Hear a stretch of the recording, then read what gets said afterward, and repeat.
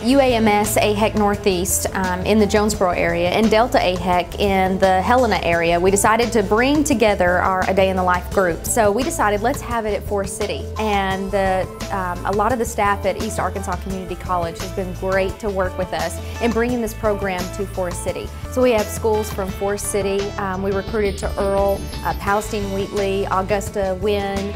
Cross County, all these different schools where kids could come in and learn about these careers. We've heard from doctors,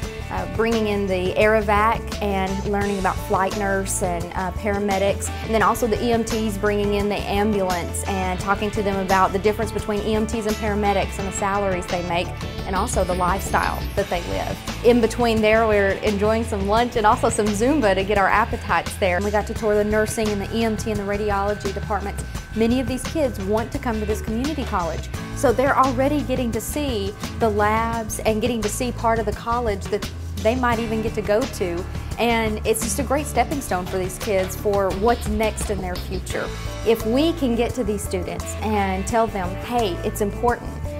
that you get an education and that you go and you get all these skills and then you come back to your area, to these rural areas, then just think what we're doing for this state, and think that